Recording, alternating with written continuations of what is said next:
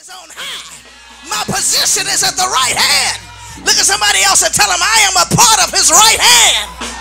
And the right hand of the Lord doeth valiantly. So go ahead and look at somebody and tell them, I ain't scared. I'm a valiant one. I'm not a coward soldier. Draw the line and ask me if I'm willing to go back.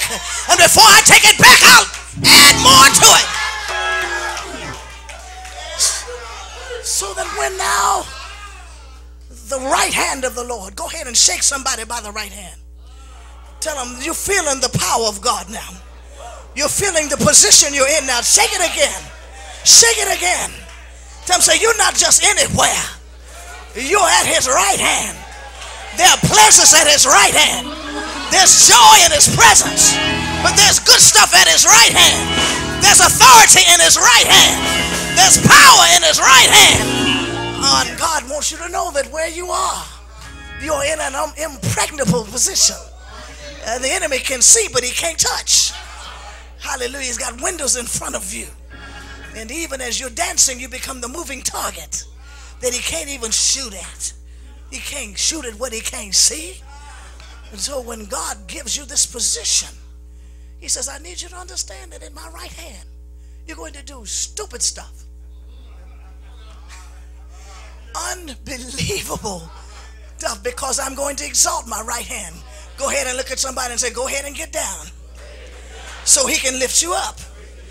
Go ahead and get down so God can exalt you.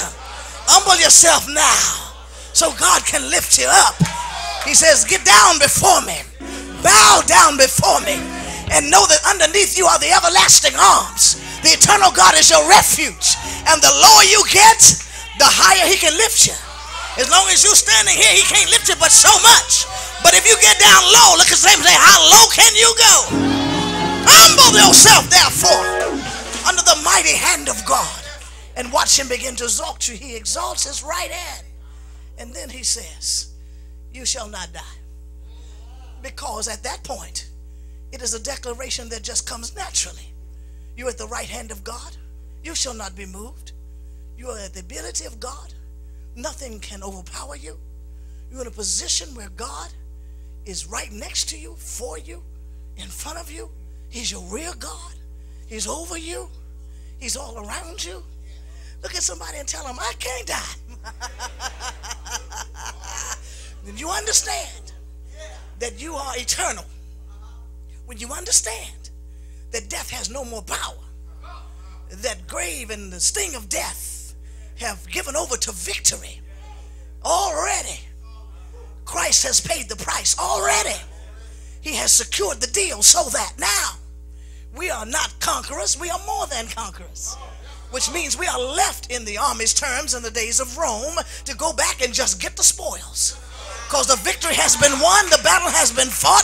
All we have the duty of doing is going back and gathering up those who are lost, gathering up the spoils of victory, bringing them back and celebrating the victory that has already been wrought. So go ahead and look at somebody and tell them, he's the salvation, he is the song, he is the strength. I am the one who simply sings the song, operates in the strength, and gives him glory for what he's already